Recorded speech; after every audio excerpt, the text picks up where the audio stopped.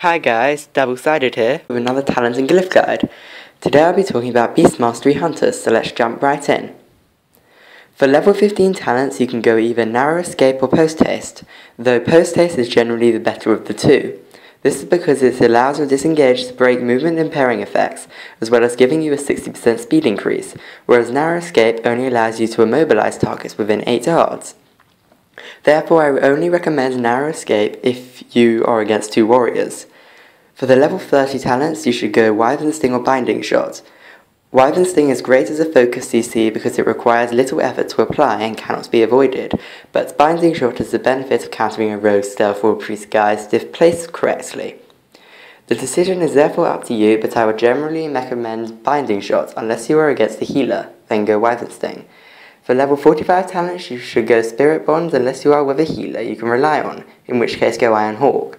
This is because as a BM hunter your only real heal comes from Spirit Bond, or Spirit's Mend if you have a Spirit's Beast, which I suggest you get, and therefore it is crucial. However, if you have a healer you can trust to heal you effectively, then the damage reduction is better.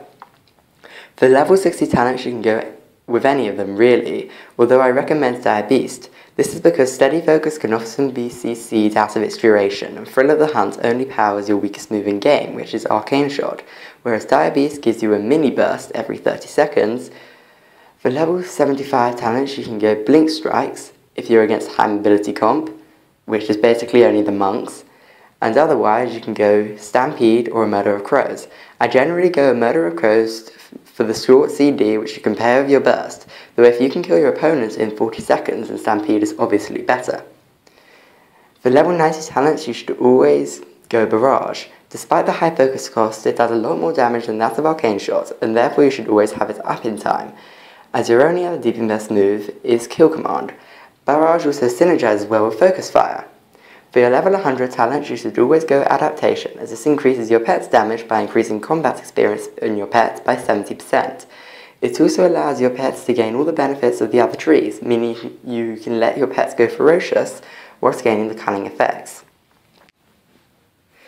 Now for the glyphs. The only mandatory glyph is Glyph of Explosive Trap. This makes Explosive Trap become a knockback ability, allowing you to get away from your opponents when disengage is off cooldown, as well as acting as an extra counter, instead of the dot it usually is. I would recommend using Glyph of Master's Cool as well, against many comps, as this makes Master's Cool make you immune to movement impairing effects for 8 seconds and not 4, which makes it a very nifty ability. For your third glyph it really depends on the comp. If you are against a mage or a hunter, go for Glyph of Mend Pet, so your pet CCs get broken. You can also go Glyph of Tranquilizing Shot against the priest for the purge, like effect, Glyph of Deflecting Blades against 2 casters, and Glyph of Animal Bonds if you are with a healer, for their extra healing. That is all for this guide. If you enjoyed it, like, subscribe, or post a comment below. I'll be happy to answer any question you have.